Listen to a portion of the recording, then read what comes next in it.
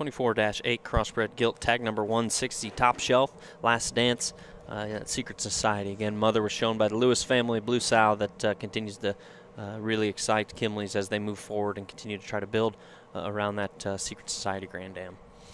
Another one lighter on pounds here, and man, she got a neat, sharp kind of a look, a neat kind of a color pattern. When that black, it really gets blackened up, she's going to really pop when she hits the ring with a little shine on her there. That's a good-looking one, very sharp out of her front end, great extension, really good kind of bone for being a slicker-made kind of a hog. That one's a neat combination of tying a bunch of them things together, and the right kind of maturity. She's got shape. I mean, you could, we're still a little ways from that first jackpot weekend. That one could be a market gilt.